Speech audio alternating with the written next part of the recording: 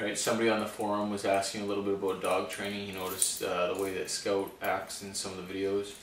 Sometimes he's pretty crazy going after sticks and deer and stuff like that, but for the most time, to quote him, he's pretty squared away. And I told him I could make a vid about how I use my pincher collar, the pincher collar on the dog. So this is obviously pincher collar. Doesn't hurt the dog no matter what anybody tells you. He's not scared of it. I mean, if he's scared of it, he'd be running. He knows what it means. It means he's going to work. That's what this breed is for working. They thrive on it. So there's a couple things on how to use it.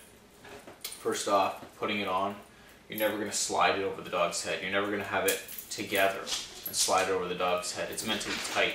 It's meant to sit right up under the ears, right here, so you get the maximum control. You don't want it sliding all over the place. If it's loose and it's sliding, you're not getting the proper correction. Okay, so to take it off, you just undo it, easy. And then when I put it on, I just kind of line up where I'm going to put the leash in, put it around his neck, so that it's really up around his ear, underneath his ears, and it's on, okay? That's tight. I can fit a finger in between, but that's tight. I'll show you closer in a second. I'll show you right now, I guess.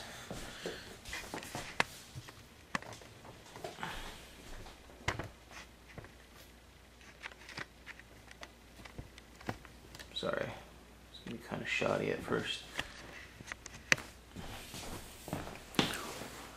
So there's two hoops, okay? You don't want to just put it through the one, you want to put it through both of the hoops. So the leash is going through both of these hoops, okay? I got a good firm grip on it, okay? And we're gonna go out and we're gonna walk around the block. But you notice I haven't been saying, you wanna go for a walk, you wanna go for a walk, and getting them all hyped up. Like, I know he knows what I mean right now, but I'm not like antagonizing, let's go for a walk, blah, blah, blah, blah. That's just stupid in my opinion. You're building the dog up so that he's gonna be all agitated, all hyper and rambunctious when you're trying to get him calm walking. So I just grabbed the leash out of the collar, or sorry, the leash and the collar out of where I keep it, and I put it on him. He has his leash and collar on him, and he's not doing anything. He's just sitting here because I didn't amp him up.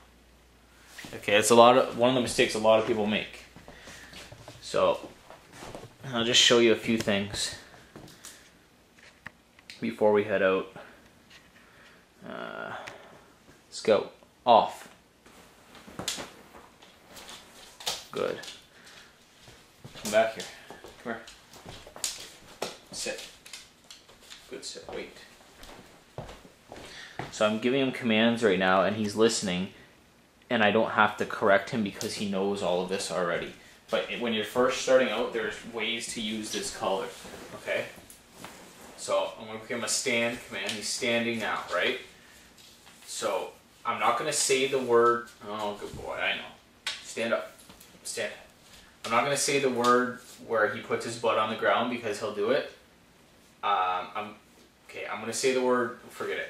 I'm going to tell him the command and I'm going to show you on the pincher collar how to do it. So for sit, you tell them the command sit and you pull straight up, okay, and they sit. Now that's not going to happen like that right the first time. But the key to it is to not say sit, sit, sit, sit, sit, and pull and pull and pull and pull and pull and let go of all that stuff.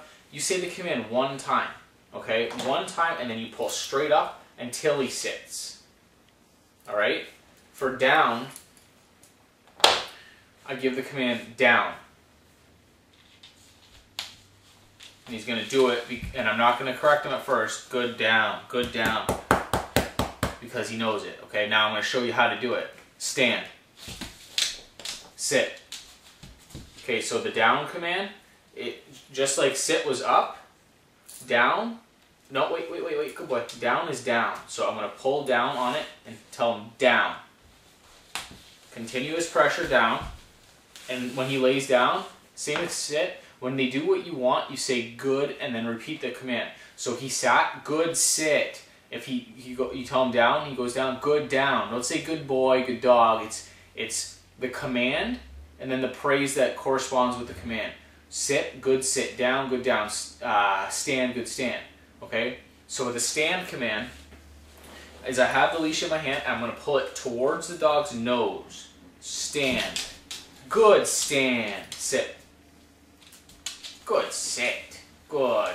Big praise to it first, because that's what they're thriving on. We're not, this kind of training isn't treat training. Okay, there's nothing wrong with treat training if you want to start off that way, but I believe personally that your dog should listen to you because you're telling them what to do, not because they're getting a reward out of it. Okay, they're doing something for something, not because you said, not to be rewarded. My reward to him is praise and petting. You know what I mean? That's what he wants more than anything. This dog doesn't care about treats. Treat, treat, treat. He doesn't know the word treat. Most dogs be going crazy. You want a treat? He doesn't even move. He doesn't know the word. Doesn't mean I don't give him treats. It means I don't give him treats for doing things. I give him treats when I'm sitting down eating dinner, when I'm watching a movie, I can give him something. You know what I mean? It's not because he did something to deserve the treat. He does something to deserve my praise. That's fine. I'll give him praise. Good boy. So same thing with the up command. Okay? If you want your dog to jump over something or jump up onto something, you're going to use a command. You're going to use up. And you're always going to stick with the same commands for everything. So for up, I'm going to tell him up, and I'm going to, hold on, sit. And I'm going to move him with the leash up onto the couch, okay? Up. Good, up. When I want him to get off of the couch, I'm going to use the word off, not down, because down means to lay down. Okay? I can put him up on top of something, now say down. And he lays down. If I wanted him to get off and I was saying down, it would confuse him. So the command is off. Scout off. Good, off. And now how to do that with the command, up with the leash, it's just, you give him a little tug off. Off. Good. Good, off. Yeah. Okay, so going in and out of your house is a big thing. The pack leader goes in the door first and goes out the door first. So when I'm leaving, I'm going to leave first. When I'm coming home, I'm coming in first. That's just to simulate the pack leader thing. That's what you want to be. So I'll show you how to do that. So he's sitting, he's going to wait there for me. I'm going to literally go outside. Scout, come. Wait for him. Good, come. Now he's outside. I'm going to tell him to sit. Put him into a sit. Then I'm going to go back inside. Shut my door. And this is our routine every single time. Okay? So then when it's time for me to go, I grab him, say heel. Yep, always. Let me walk. He wants to go that way, so I'm going to turn this way. Never let the dog dictate where you're going to go. Okay? So with walking, this leash is loose and he's not pulling. If you have, oh sorry, there's the loose leash there. If you have a tight leash, like you're pulling back like this the whole time, I always say a loose leash is a loose dog, a tight leash is a tightly wound dog. So this is how you want to be walking. Okay, I'm barely touching this leash. When he starts to go ahead of me a little bit, I'm just going to pull back, give him the command heel. Okay, sit. Put him into a sit. This is, I don't recommend doing this until you know your dog's going to listen. So there's him sitting there. I'm walking across this street. He's going to stay there until I tell him to come. Come! He really should have listened on that first come. Sit. Good. Good. So when you get a little bit more experience doing this, you can have your dog sit. Sit, Scout. Good sit. Walk away from him. You notice I'm not telling him to stay. Sit is the stay command. I told him to sit, and I didn't tell him anything else after that, so he needs to still be sitting. So I don't use stay. So I'm going to give him a down command from a distance. Scout, down. Nope, back. He didn't listen because we haven't been working on this too much. So I'm going to bring him right back to his spot, give him a little correction, a little tug on the thing. Sit. Then I'll put him into a down because that's what I told him to do, down. So it's consistency, it's following through. Not everything works every single time. That obviously didn't work. And I brought him there, and with no emotion. I'm not angry or upset about it. Now there's these two little kids running towards him, and that's probably not a good idea. But so I'm just going to tell him to stand and come. Good. So as I was saying though, you don't hold a grudge. You don't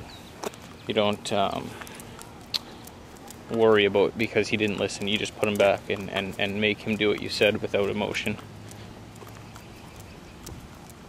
Alright, Scout, you're a good boy. Now this is my house here, and when we come up to the sidewalk leading up to my house, he knows what to do. I didn't say a word to him, and he sat down. Good sit.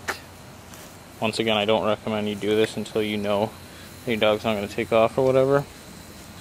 So he's way back there. I'm going to open my door, take my time. All the time he's just sitting right there.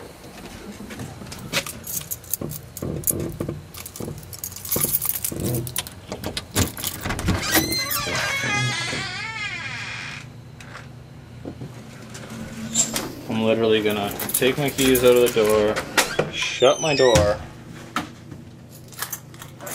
take my shoes off, open my door back up, and wait until I say the word before he's gonna come. Oh, look at that. Awesome.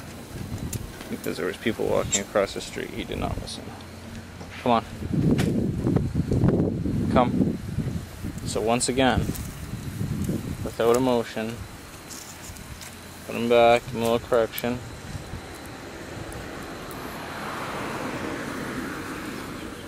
Have him stay there. So it just goes to show you, like, he's done this 1,000 times and he never moves, but there was people walking across the street with a baby carriage and he was kind of tripped out by it, and now there's people driving by. But that's alright, he shouldn't move because wait. Just because I want to make him wait a little bit longer because he moved. Come. Now he's going to go behind me automatically. He's going to step behind me, not in front of me, and that's a sign of, good boy, sign of submission. So taking this thing off, you do the same thing from the same link. You just pop it off, okay? And that's it. Easy. Put it on, take it off. It takes a little bit to get used to. And then big praise for a good walk. Just lots of petting. I don't have to say anything to him, just big praise. Boy. And then let him do what he wants. Let him go get a drink. You're allowing him now to go get a drink, do whatever, fulfill whatever needs he needs, and that's a reward as well. By letting him drink water, by letting him go pee, eat food, whatever, those are you're fulfilling needs that he needs, and that's a reward as well. And what he wants to do is just get petted right now, as you can see. So that's very, very, very basic. There's more to it. What you have to remember, obviously, is... Sorry, just one second. What you have to remember, obviously, is to keep a cool head all the time. Like I said, be almost robotic about it, except for when you're praising. You can show emotion when you're praising. But this method isn't for everyone, like I've said 1,000 times. Whatever method of training, or whatever you want to call it, makes you comfortable, that you're comfortable with, use that. If you want to treat train, by all means treat train. If you want to use a choke collar, whatever, just make sure you're doing it right, and make sure you feel comfortable doing it. Because if you're second guessing yourself, well, I don't know if this pincher's hurting him, you're feeling bad, and the dog's going to pick up on that and not understand why. It knows that you're feeling bad about it, but he has no clue why. He can't rationalize. Like, this dog's happy as hell. He's licking me. I just took the pincher collar off, and we had a good walk. He's a content dog. Walking an hour a day is the best for the dog. It's going to create stability. It's going to create a sense of routine, all that stuff. So I hope that worked out. I hope that answered everybody's, or the one forum members' questions. And that's it. If you have any more questions, let me know.